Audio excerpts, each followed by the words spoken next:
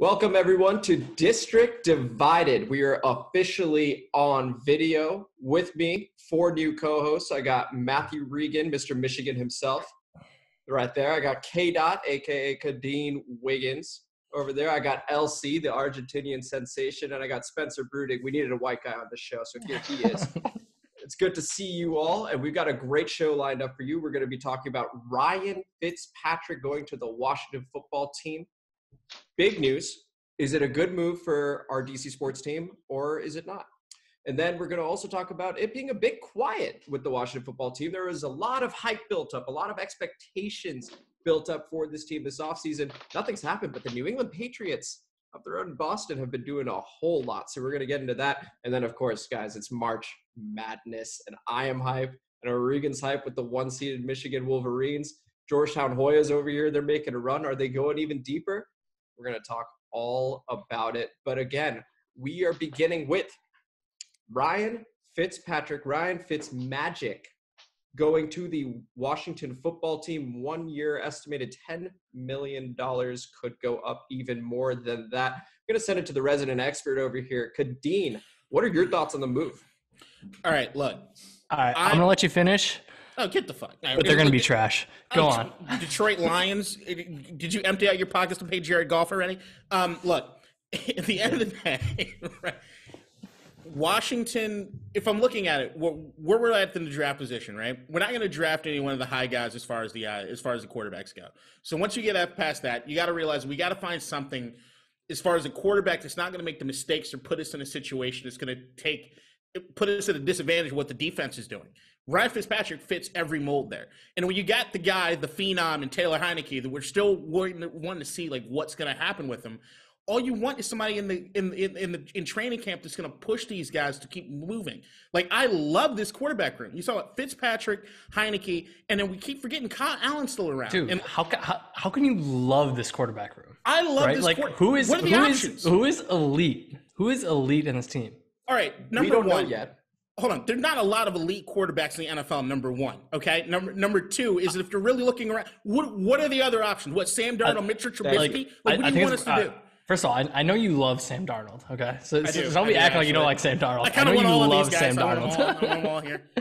But Deshaun Watson's still out there, all right? And if I'm a fan, I'm saying, listen, we have this elite defense, which, you know, elite units don't stick together that long. Like, you have this elite unit, eventually you have to pay guys, people leave. Like, you're probably only going to be elite they were elite last year, we'll probably be elite this year, and we'll probably start to deteriorate as we go. You kind of got to sell out, I think, for Deshaun Watson this year. And the fact that we're talking about, like, Fitzmagic leading this team, I think he's fun. He's a fun guy. Ivy Leaguer, sure, that's great. I thought he was really good last year. But, like, you're not excited about Ryan. I'm excited about Ryan Fitzpatrick. I'm legitimately excited about Ryan Fitzpatrick. And you should be, and here's why. Because the last 3 years, the man is the Benjamin Button of quarterbacks. He's finally figured it out. The last 3 years, QBR 61, then 68, then 76. He is figuring out the game of football at the age of 38 in front of all of us. And now he comes to Washington, where he has a chance to work with Terry McLaurin. Free agency is still young. Let's see what we do at the wide receiver position and tight end position. Let's see. And he's got a great defense so that he doesn't have to do everything, although we that's the thing is, like, if you want a quarterback that just manages, you know, honestly, maybe Andy Dalton would have been the better option. He's a game manager. He's a game manager, whereas, like, Fitzmagic, as great as he is, he plays hero ball. And, like, that's why you love him. That's why I almost would like him on the Lions, because, like, we're a team that just, like, needs just these heaves to get anywhere. But, like, what I'm saying is, if you really need a game manager, Fitzmagic ain't your guy. Here's the thing. What I'm saying is we can make up for the mistakes because our defense is that good. And now we know we're definitely going to be putting up points should he win the starting job. By the way, this is still an open competition. It's just a one-year deal. They could still end up drafting somebody. I personally do really like the quarterback room. I think a lot of Washington football fans do really like the quarterback room because of the Heineke performance last season in the playoffs. Kyle Allen was sneaky good. Of course you want a guy like Deshaun Watson. Of course you want to trade those multiple first-round picks for a guy that's going to be elite for a decade plus. We would have loved that. But if the asking price was too high, Houston continues to say he's not available. This seems like probably the best option. And now we can say, hey, we figured out quarterback for the time being. Let's move forward and address the other positions. And the bigger part of this is what you're looking at when it comes to the percentage of your salary that's dedicated to the quarterback position. And right now, you've got 3 guys in this room where have all shown, at least at a certain point in time, flashes of something. And it's not necessarily, all right, these are world-beating Super Bowl MVP quarterbacks, but these are quarterbacks that can get the job done for you. And if you got a defense in which you can still build on, maybe we put all the pieces of the team together so when we draft that young guy or have that young guy that can come in on that rookie deal, take his team to the promised land. But right now, with the situation at hand, what are you going to do? Leverage everybody to go get Deshaun Watson? I mean, I'd probably still do that, but Yeah, it's I not. would. It's not available. And I'm not going to do the Russell Wilson bit because I still don't know what the hell is going on in Seattle. Like, my top pick going into this year, as far going into this offseason, was Matt Stafford. Was probably my number 1 guy if we're looking at veteran quarterbacks that I thought could be a good bridge quarterback for this team. Because that's what I'm looking for, a bridge quarterback for this team. At least somebody in there if Heineke does not work out. Look, the numbers will tell you most likely Heineke won't work out. I like to think he would, but I also think that if you have that competition in that room, there's not going to be a lot of guys that are not as smart as Ryan Fitzpatrick. The man may work out. Okay, I get it, but best quarterback performance in nearly 14 years. His only start for Washington. I'm on the Heineke hive. I am very much a part of it. His number 1 fan. I believe in the man. That's why I really like our quarterback. Look at the 3 guys, though. You get Kyle Allen, who's well-versed in Scott Turner's offense. You've got Ryan Fitzpatrick, one of the smartest quarterbacks in the league. And then you have a guy in Taylor Heineke, who he went to Harvard. True? He went to Harvard. His wonder look was really high, and he went to Harvard. I don't want to hear your shit, all right? Moving on. All right. Let me ask you this. All right, first of all, you know the saying. The original saying is if you have 2 quarterbacks, you have none. I don't even know what the saying is when you have 3 quarterbacks. Do you guys think that what would you put percentages that the Washington football team makes the playoffs next year? Okay, so looking at the rest of the division, or actually wins 1 playoff game. Wins a playoff game. Wins a playoff game next year. Okay, so first we have to make it, then we got to win a game. 20%.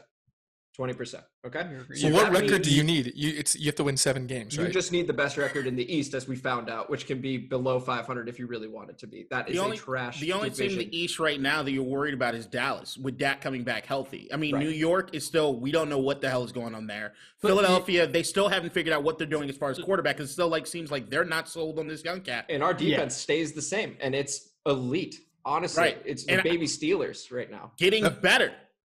Matt Ioannidis comes back. Now, let me ask you a question. If Alex Smith would have taken a massive pay cut, would you still rather have Fitzmagic over him coming back? Yes. Yeah, absolutely. And that's just because, I mean, I love Alex Smith, but you could still see he's not 100%. He just isn't. When you see him snap, he's just not there yet. Like, you can still see the mental aspects there, but he's not. He just can't perform the same way. I think it's telling that he hasn't signed anywhere yet, right? Right. Yeah. Yep. I think he will eventually sign. I think somewhere. I think he's seems to be lining up to be a long-term coach somewhere. But I think he signed the way that Fitzmagic should be signed, and just that veteran presence. Granted, Ryan Fitzpatrick had a good year last year. Very good year. Career year. But yeah, it's definitely time to move on from Alex Smith. I mean, Fitzmagic brings swag. He brings incredible fashion. That beautiful, the beard, dude. Huge beard, the chest beard. fro. Yeah, it's sensational. As someone who cannot grow a beard, that's something I'm really jealous of. That's something I will admire. Yeah, I think LC and Spencer made the 2 most valid points of why you bring in. Thank you. Wait. There's still one more. You guys are. Yeah. You don't bring him on to win games though. You are totally overlooking the fact that he is going to be the best fantasy player through week 4. He'll get benched. He'll come back after the backup quarterback throws a bunch of picks, and then he'll have another 2 fantastic weeks of fantasy, and then he'll probably have an injury. I can't wait to have him on my fantasy team. And he'll keep you around 500 the whole time. Terry McLaurin is going to be a second-round fantasy. Dollar bet time. Next year, who has more passing yards, Andy Dalton or Ryan Fitzpatrick? Fitzpatrick for sure. I'm taking Dalton. Okay. I'm taking Dalton. Dollar. Kadeen? Now, maybe we should explain. This is a new thing that we're bringing to this, right? What is the dollar bet, Amit? The dollar bet is plain and simple. You disagree on a hot take, on a hot button issue. It's a hot take. And you simply exchange money off of that. For example, the Georgetown Hoyas. we had a couple dollar bets last week when we were putting this all together where I said they would beat Marquette and probably beat Villanova as well. But And Amit cleaned up.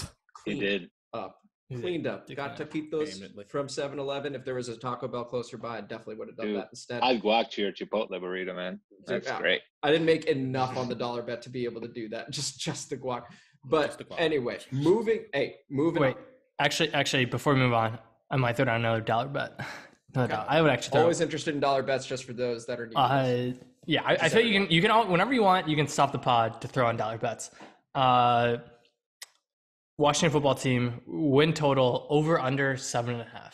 Over. Okay, I'll take the under. Great. Another dollar. And because keep in mind, 6 of our games are against Dallas, Philly, New York. We're going to get 4 minimum. Dallas is so much better than you guys. I have to say, what? Yes, go ahead, Elsie. when you were talking about the East and you say Dallas, now I'm just confused, man. What the hell is going on? Yeah, Who well, makes you this know, confidence? that's a bigger can of worms. Why the Dallas Cowboys are in the NFC East is a historical lesson, which actually makes no sense. But basically, they've had a long-standing rivalry with Washington. They wanted to keep it the same. Therefore, they're in the same division. Gotcha. Now, let's talk about the rest of free agency. Washington had a lot of cap room, more specifically the 6th most cap room in the NFL entering the start of free agency, but they've only made that one move, picking up Ryan Fitzpatrick to be included in the quarterback room with Taylor Heineke and Kyle Allen. Are you guys concerned, or do you think, hey, this is totally fine? Like a couple different reporters have said, we want wide receivers, but they've said the wide receiver market is really bad right now. People are getting overpaid, and then others want too much money right now. Do we have a problem with how quiet it's been in Washington? Jerry's still out. Because, look, right now, Washington has the rap of being the overspenders in free agency, but we haven't really been that in a decade. If you're really looking at it, we haven't done that in forever. But if you start hearing some of the stories that do come out, like last year, they tried really hard to go get Amari Cooper. Didn't work out. So I don't know right now if it's a situation where they're just being very quiet as far as who it is they are targeting. Because even if I'm looking at the Ryan Fitzpatrick, like you heard Washington's name kind of come up in some of these quarterback conversations, and yet nothing really came to fruition. So I don't know if it's just they're not able to pull the trigger or get these moves off. But then there's some of these things where I'm like, I see the Ronald Darby. Ronald Darby goes and he signs with I forget where he signed with, but he was a breakout player for us last year. But even the contract that he just got, I wouldn't have wanted to pay that if I was Washington, because I think that he outperformed his contract. You don't want to pay somebody over what it is the performance you're getting out of them. If I'm looking at free agency right now, yeah, there's some receipt. Allen Robinson was top guy on everybody's list. He's going back to Chicago. So now it's Curtis Samuel, somebody that's known inside Scott Turner's offense, maybe. But there's nobody really that stands out that I'm like, oh, my God. Oh, Detroit's entire wide receiver core. Kenny Galladay's available.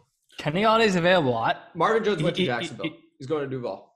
Okay. That's the jury that's out, is the whether or not we can – I think it's a failure this offseason if we don't have a Galladay.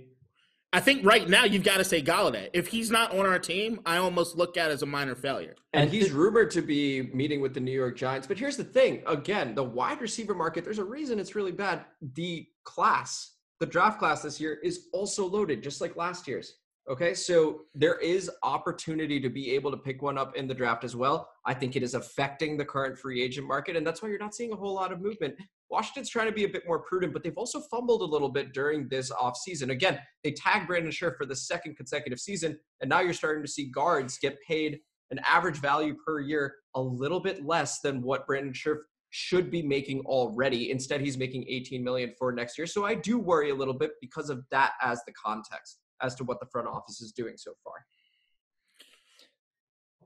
I don't know, man. And you guys still want over 7.5? Yeah, I still want over 7.5 because the defense is getting better. There's some guys coming back. Just curious, because we just did the free agent breakdown. I didn't even know that much detail, but now I've heard it. Honestly, I think 5.5 wins is probably where they get traded at. At the end, look, this defense is still getting better as time goes on. Look, I put up against anybody. The Cam Curl was 2nd best defensive rookie last year. Oh, yeah. Better than Jeremy Chin, who got all the props down in Carolina, but he was a better player than I thought in Cameron Curl. Matt Ioannidis, I still think people are overlooking that name. He was the best thing on that defensive line when he was healthy. by far. And to say that it was by far with a defensive line that talented is insane to me. The only person that's coming back that I don't really miss is Landon Collins, just because he doesn't really fit in what we're doing. But like, I run it back with that exact same defense. Like, are there some pieces that I absolutely want in that defense to make it better? Yeah, but I'd run it back and be okay with it. The only spot that I'm looking at that says we have to do something is pass catcher. Because you can't go into this season with just Terry and Logan. I don't understand how you're not saying quarterback in that. If you're saying this team is quarterback, we just got the quarterback. The quarterback. You're calling Ryan Fitzpatrick the quarterback? We just got the quarterback. Here's the way I see it. Just going back to quarterback real quick. Ryan Fitzpatrick is the bridge quarterback. We talked about wanting a bridge. That's a good bridge to have. Okay. Again, he's been improving in the last 3 years and playing very, very well. Again, when you look at the various stats, 5th in QBR. You know, he didn't deserve to be benched last year. When they benched Tua, it came out of nowhere. They just had the plan in place, and they just stuck with it. The bye move due to COVID. Simple as that. He should have continued to play. He's a solid bridge quarterback. For me, personally, I want to see what we have in Heineke. And if that doesn't work, and it probably won't. Look, realistically speaking, it probably won't. We may draft someone. But, like, the way you guys are describing it is, like, this defense is complete. You know it's elite. You know this defense is elite. You know that you have a good – but if base I on offense. If I were in charge of the front office, I agree with you, Matt. I would have traded the farm for Deshaun Watson already. It wouldn't even be close. I would love to do that. But what I'm saying is for what we have right now as an option B, not only do I not hate it, I do like it because there are going to be quarterbacks next year that come in as well. And there could be one that the front office really likes. And they go, that's the reason we're not trading for Watson. Again, they have to, it's their job to make sure that they're looking at all the possible options. To me, not trading the farm for Deshaun means either one, he's not available, and that's right now. I think eventually he will be. Or two, that they have a plan and they know that they have a certain guy in mind. Whether that guy pans out, we'll see. I prefer the sure thing in Deshaun Watson. Draft picks, you whiff on them all the damn time. I'd rather trade them, but here we are, and I'm okay with it. All right. I like where I stand on my my Washington football team bet. Well, clearly you're just throwing out dollar bets all day. Where do you think Detroit is right now? 5.5 wins. 5.5? All right, at least you're fairly realistic. I still think you're going too far. Go okay. under. I mean, 5.5, and we have a much better quarterback than you guys have. I think that was a sanity check by Kadeem. Yeah, we did. Hold on, what? No, you don't. Jared Goff is a better quarterback than you guys have. Jared Goff is broken, and no one knows. What? They traded an additional first-round pick just to move him. They wouldn't take him. And they were like, here's another first. They're like, fine, we'll take him. They didn't want Jared Goff. His contract's worth our entire offense. What the hell? Yeah, because they're eating all of his contract. They're eating 20 million this year. Guy. No, he's not better. They're eating his contract. That's not what you want to say about the guy at the helm for you. I'm not saying first of all, you can get out of it. First of all, I have no illusions of grandeur about my team. I said 5.5 wins. I just think Jared Goff is better than your quarterbacks. 5.5 wins. You're saying that you're maybe 4. You're saying your team. Do you think your team right now? You're 5.5 wins. You say that you got the under as far as 7 wins. Just straight up, who's winning more games next year, Detroit or Washington? The fact that you think I can't believe you have to think about it. You have to battle the division issues, but like, who do I think has a better division team? issues? That's 6 of your games, which is a lot. So that's 2 Green Bay, 2 Minnesota, and it sounds like you are somewhat lukewarm on the Andy Dalton. He loves Andy Dalton apparently. So that 6 losses. I don't love Andy Dalton. You just gotta find. Yeah. Oh my God. I just the amount of confidence you guys have for the amount of mediocrity you have at the most important position is ludicrous to me. So I think the Lions are probably a touch worse than Washington football team. I think we swap spots. I would probably play Washington football team and be 6.5. I would put you at about 5.5 wins again. Anyway, maybe 6.5 in our division. Yeah. Let's talk about, relatively speaking, greener pastures in March Madness. The Michigan Wolverines are a 1 seed. Our resident Mr. Michigan himself, Matt Regan, is pumped, wearing the hat, hype. Now, Isaiah Livers is out, and he's going to get into that a little bit. But we're also going to be talking about Georgetown. We're going to be talking about Maryland, your local sports teams. Let's begin, though. Matt, 1 seed in Michigan. Congratulations on an amazing regular season. Congratulations. Thank you. Wow. Thank you. Winning the hardest division in basketball this year, the Big Ten. Illinois fans can go suck it. But personally, I just want to say congrats to Juwan Howard, first ever person to be a 1 seed as a player and as a coach. This team was running real high when we recorded probably like 2 weeks ago. That being said, they had some stumbles, We've had some mega stumbles. Got smacked by Illinois. Their fans suck. Lost to Michigan State. That game didn't even matter. We had already locked up the conference, and then we lost to Ohio State by a point in the tournament. So all this considered, like none of those wins to me are like that concerning. But losing Isaiah Livers, our second leading scorer, is big. So I don't think. I feel like, I've watched a lot of the analysis shows, and like they're basically saying Gonzaga, Baylor, and Illinois are making it to the Final Four, and like Michigan's the week 1 seed, which I understand to some degree, but like no one is even picking us to make the Final Four anymore. It seems like none of the major shows I watch had us making the Final Four. So with that, yeah, I mean, there's a little bit of disrespect. There's a little bit of disrespect right now thrown our way that I don't appreciate. We're still the best team in the country, for sure, and we're definitely going in. All these Final Fours. Kadeen, you need bracket help? Let me help you. Number 1, Michigan better be your winning team. Kadeen, that better be in 3 pools. Anything he said just now, like as the guy who doesn't know, because my community college background just makes sure that I don't know that much about March Madness. I will say he convinced me none, but it might be that I'm still carrying a little bias because of his Lions bullshit. But I don't know.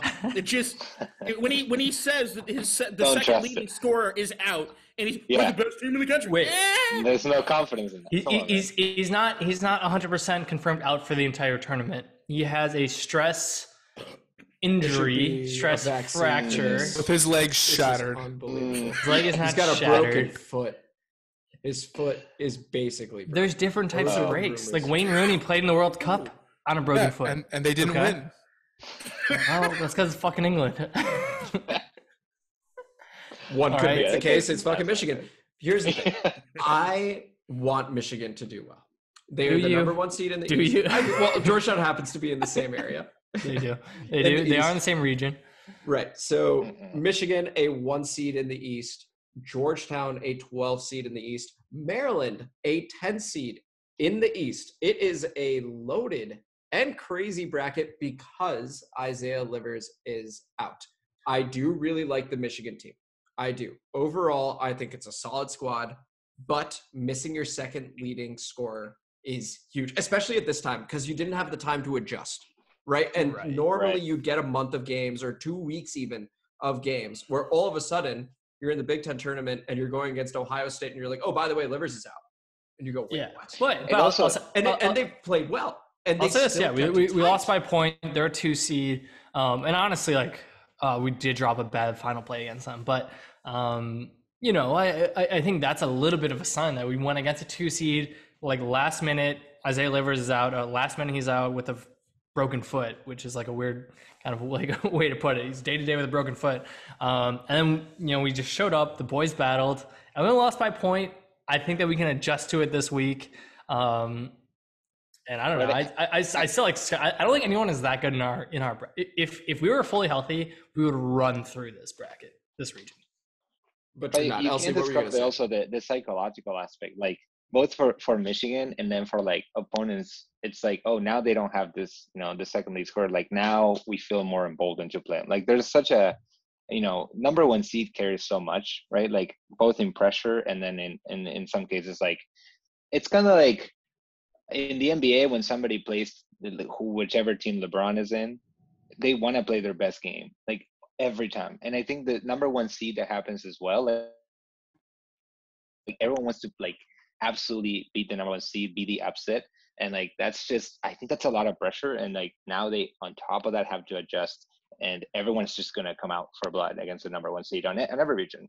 But like Michigan now has the additional, like, yeah, they're the number 1 seed, but, and there's a but there. Michigan are incredibly vulnerable. Now, real quick, I want to say Baylor might be more vulnerable because of a potential second round matchup just general stuff here with North Carolina. North Carolina seems to be peaking right now. That is actually a very, very scary matchup for Baylor. So I don't even know that Michigan will be the first team or first one seed out necessarily. I don't even think North Carolina is going to win their first game. You've got Big Ten bias. I do. And actually, I do think Wisconsin for those that don't know. And I do think Wisconsin is trash. Like Michigan trashed them twice.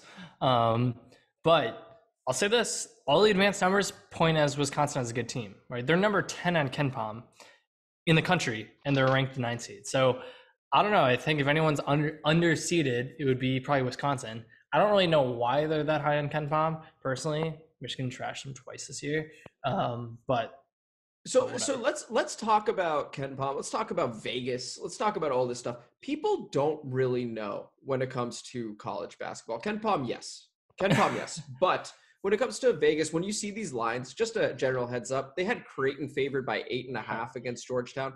Your Georgetown Hoyas, your Big East tournament champions. Tell me someone that doubts Vegas, and I'll tell you someone that's broke. 31 in the second half. Well, I'd want to say, I mean, speaking of Creighton, I think you all are underestimating one of the great dark horses. Don't say UCSB.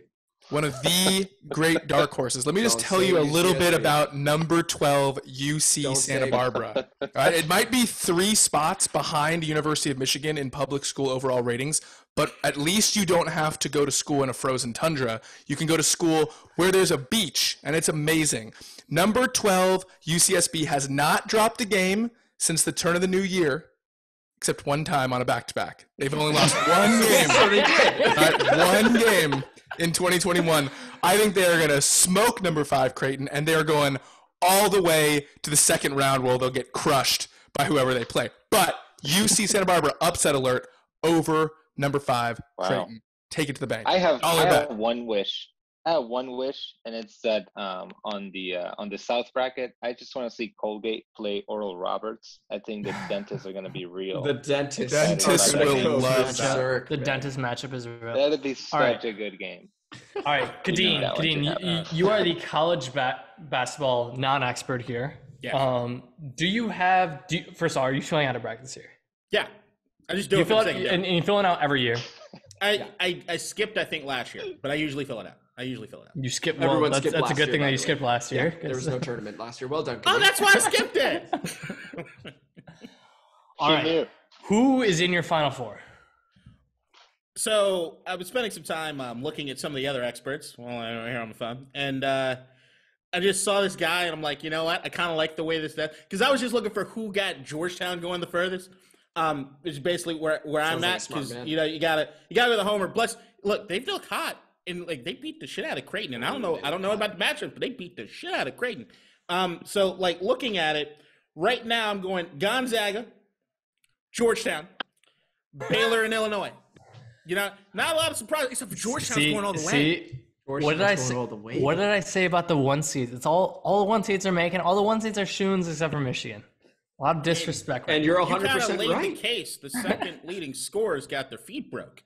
Like kind of off. It's a stress factor. He's just stressed out. This ain't a Disney movie, okay? He's not coming back. It's over. This is going to be a Paul Pierce thing. They're going to wheel him back in, and he's going to get out. I have a question for you both. Does he shat himself? What? Do we?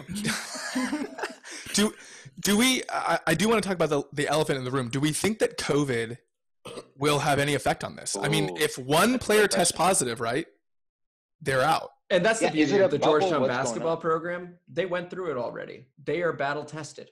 But do we think that there's a realistic? Is there a realistic chance that one of these teams get knocked out? I think it will end up affecting one team, and I don't think it's going to be before these replacement teams can come in. So Louisville, Colorado State, I think St. Louis, Duke has a potential. School. Duke, no, they are not one of the 4 replacements. Those teams will not get the chance because everyone right now is going to be totally fine before travel. They're going to be totally fine. They're not going to have any positive tests because of it. Now, you may see one in the round of 32, for example. Then it gets very, very interesting. I feel like given the number of teams that are there, and I think most of them, at the very least, most of them, have not experienced any COVID issues, you could end up seeing one pop up. It is a crazy year. I would not be surprised if that happens. I don't know what the deal is. I suppose it would be the equivalent of a conference tournament where it's just a forfeit and that other team goes through, which once again favors Georgetown because battle-tested, turned the season around on their COVID outbreak, as the elite teams do. So I think it's going to affect it. Matt, what do you think? I definitely think there's going to be teams. I mean, it's kind of a crazy plan that, and also it's not just one test positive and you're out. It's one test with COVID, with contact tracing to like your players, and you have to have less than 5 players available. Michigan also tested. They set off for 23 days this year. Came back, smacked Wisconsin. Not a big deal.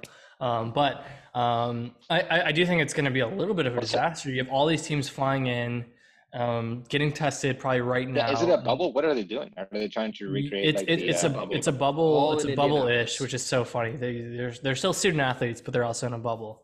But that's our different podcast on a different day. Correct. But yeah, they're all flying in. I mean, it's just kind of crazy that it's like they all got to get tested, and then is it really going to be a bubble? Because they're not really in one city, right? They're playing in West Lafayette. They're playing in Bloomington. They're playing in Indianapolis. Like they're all in the state of Indiana, but it's not really a bubble to get between them. So yeah, I think it's going to be I think it's going to end up being like a bit of a disaster, and I wouldn't be shocked if more than 4 teams like can't play games. Matt, to that point, do we all think that the team that does, get knocked out from COVID, is it going to be a star player that brings it in, or is it going to be a bench warmer? And what happens to that guy that they contract back to?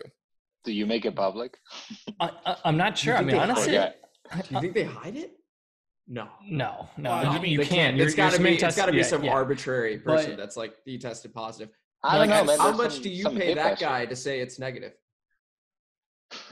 Oh, ungodly amounts of money. I'm sure it's already happened. Surely. It's already happened. Okay? There's already been money that has exchanged hands in the sense of no public knowing that the test came back positive. Is it unfair if there's some states that are already like opening vaccines for like young people? Like you can get your team vaccinated, other teams can't. I don't know if that affects the testing, but like. Yeah. Well, I mean, I don't know. I feel like you don't want your players vaccinated like the day before a game. You know what I mean? For sure. Yeah, there's like secondary effects of it. But yeah, I mean, you get your second shot. And that's the thing. Georgetown doesn't need to worry about that. They've got the antibodies. We're good to go. We're also hot right now. I really – let's talk about Georgetown for a moment. Let's talk about Georgetown. Michigan.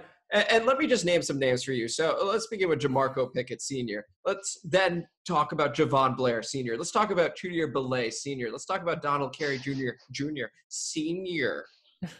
We have got an experienced group of guys, and Dante Harris, the freshman, was named most outstanding player in the Big East tournament. So the youngest one seems to be the top dog. I didn't even mention Qudus Wahab, who might be the best big man in the country. We are hot, not taking questions at this time. We are on fire right now. The Colorado Buffaloes, I'm not concerned. They have no idea how to play. They got a guy named McKinley Wright. That's all I know. That's all you need to know, I guess. He's going to get 20 points. The Hoyas are going to steamroll. Florida State, I'm worried about in the round of 32. Matt, I am now taking questions. What was that question? All right. So, and I'm not that familiar with Big East basketball this year, but how many players on Georgetown were all Big East? We're all Big East 0. And that's just the reality of us getting hot at the right time. Do you have another question? Okay. So you're riding the hot team take, like, oh yeah, a la UConn, another Big East team, 2010 or 2011, whatever year that was. Yeah. Yep. Okay. So that's the storyline you're going with. Okay. I totally agree. I mean, yeah, you're worried about your first. Is there a guy like Kemba on that team? Is there one player that's a takeover guy? Is there a one player? No, there are many, my friend. We are a true team. Kadeem, what did you want to say? Do all the Georgetown players have their feet intact? Oh, yeah. I feel good. Then you feel good about that Final Four pick. Oh, I feel good. I do agree, though. I think Florida State is kind of nightmare matchup. I think Leonard Hamilton's a good coach. I mean, granted, we beat them when we went to the NCAA finals in 2018. We did beat them. Do you guys have remind you? We went to the NCAA Who Finals cares? 2018. No. Well, we're talking about the NCAA tournament, LC. All right. No. So I do think Florida State's a good team. I actually think the 4 seeds are kind of like all of the underrated teams. In the Big Ten, for sure, Purdue was like, everyone's talking about Michigan, Illinois, Ohio State, Iowa. Purdue, definitely I would say the Big Ten team that no one is talking about. So Kadeen, if I want to give you like a dark horse team to come out of that bracket, I would say Purdue. I think they are a sneaky good team. I just read, and I would say the same with UVA. Sports.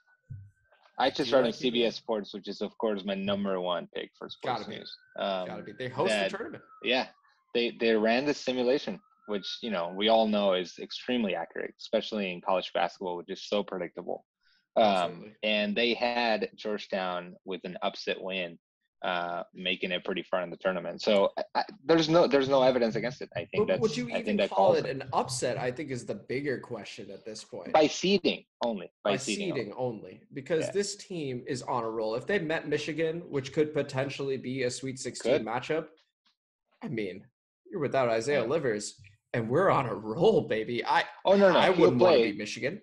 He'll play with a stress fracture. He'll roll out. Yeah. Wait, dollar bet. Colorado, Georgetown. Oh, come on. You got to go with Georgetown. I'm going to go dollar bet. Georgetown goes further than Michigan. I want that one. I want that action. Okay. Easy. I'll do more than a dollar bet. Yeah. Put me down for $2. Put me down for $2. $2. You think Georgetown goes further than Michigan? Yeah, let's get it. Let's get it. By the way, because we're the 12th seed, I get the push. How's that? Yeah. Okay. So if it's round of 32 for both, I win the bet. Okay. Wow. All right. I dollar bet with Amit and dollar bet with Kadeen. Okay. Can we do a dollar bet recap? Yes, okay. We can. Okay, so we have the dollar bet. Andy Dalton, more passing yards than Ryan Fitzpatrick. Kadeen and I side with Fitzmagic over here. You side with Andy Dalton. Then we have over under, I believe you said 7.5 wins for the Washington football team. We both went over. You went under.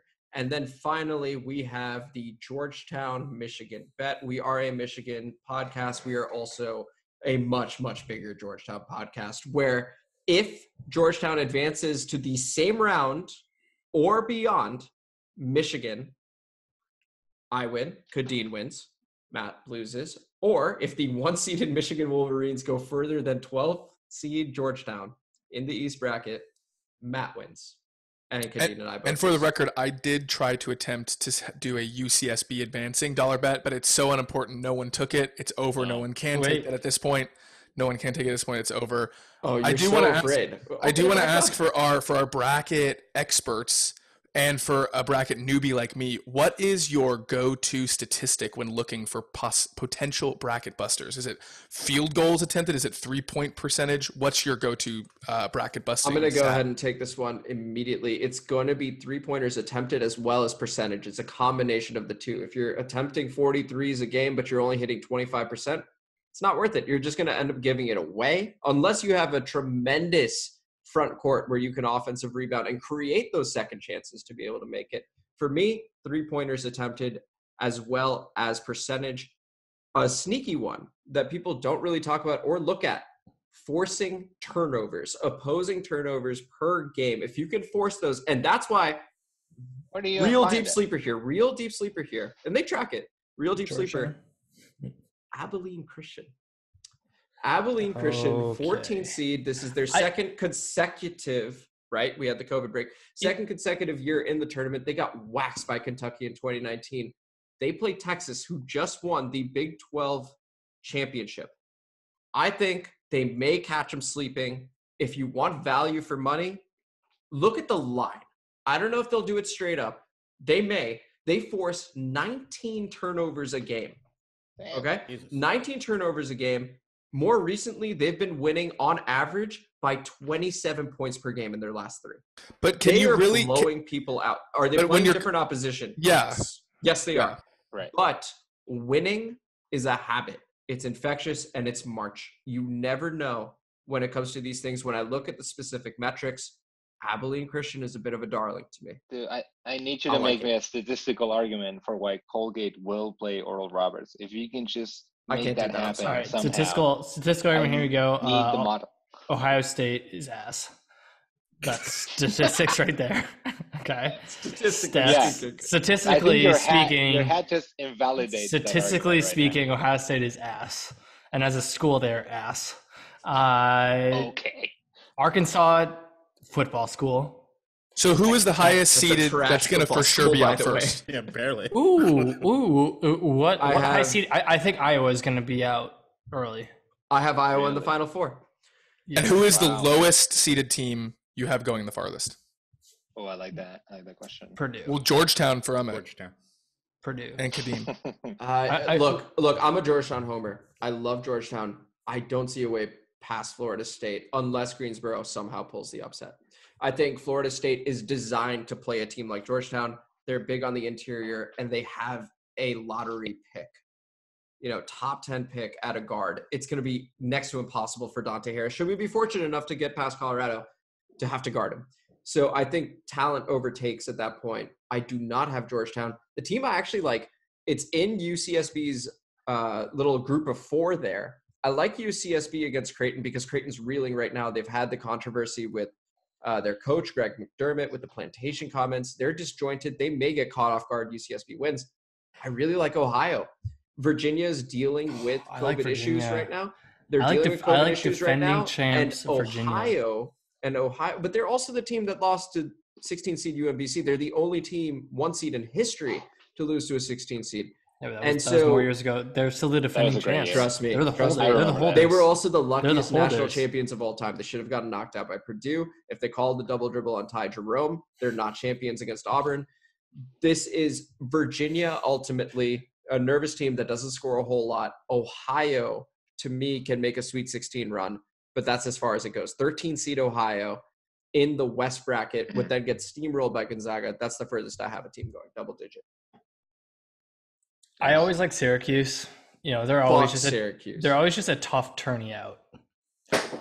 Same with Michigan State. You can make the same argument with Michigan State. I feel like when Izzo's teams are hyped up, they get knocked out by fucking Montana State. But when they're an 11 seed, when they've struggled all year long, yeah, I could see them. I could see them making a bit of a run. I don't think Texas is that good. Albeit that I'm a rookie, I still think statistically it's more important to have players with intact feet than non-intact feet. So, Hoya Saxa! Hoya Saxa, baby. Okay. I mean, okay. Elsie, what you got?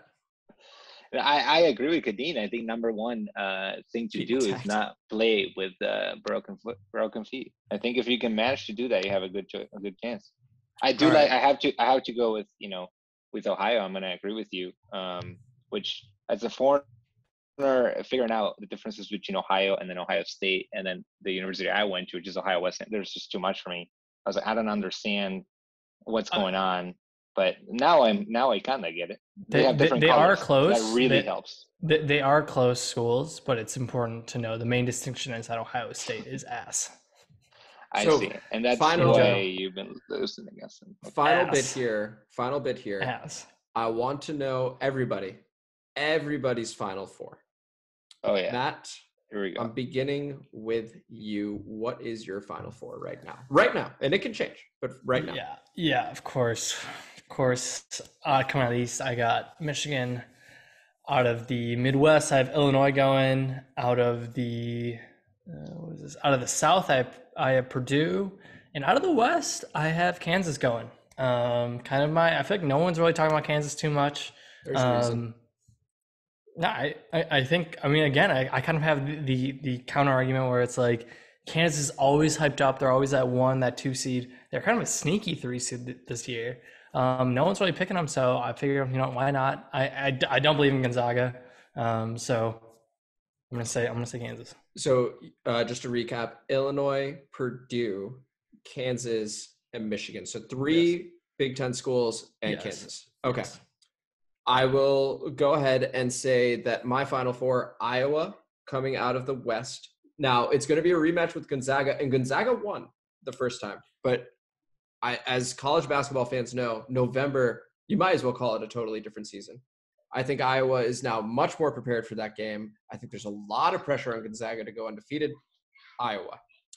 Now, looking at the South bracket, this is where it's intriguing for me. Baylor, North Carolina. North Carolina in their last 3 games, averaging 18 offensive rebounds, just offensive rebounds per game. They have a number of 5-star recruits that are starting to click.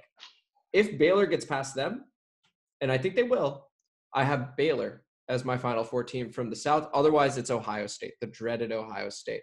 Then in the Midwest, I have Houston beating Illinois in the Elite Eight. So Houston in the Final Four. And then finally, Maddie, if LSU beats St. Bonaventure, and this is why I took the dollar bet. You have too many Michigan, ifs, man. I think Michigan loses. I think Michigan and LSU will beat St. Bonnie. Michigan loses in the round of 32 to LSU. I got UConn as of right now. I got UConn, the 7 seed, beating Maryland. James Bouknight is a special guy. That. UConn as my 4th Final Four team. So to quickly recap, Iowa, UConn, Baylor, Houston, my Final Four. Kadeen, what you got? One last time. Yeah, one last time. Got it. Georgetown, Gonzaga, Baylor, Illinois. I like feet, I guess. Yeah. Ooh. Kadeen with the foot fetish picks. Elsie, what do you have there? I'm going to give you each team and a reason for them. So Gonzaga, because they're the number 1 seed, right? I think that's just an easy choice for me. UMD, because go Terps. I'm a grad student there. I have to root for the team, and therefore I have to believe they're going to get to the Final Four. I have to. Colgate, because obvious. We need Colgate to get all the way.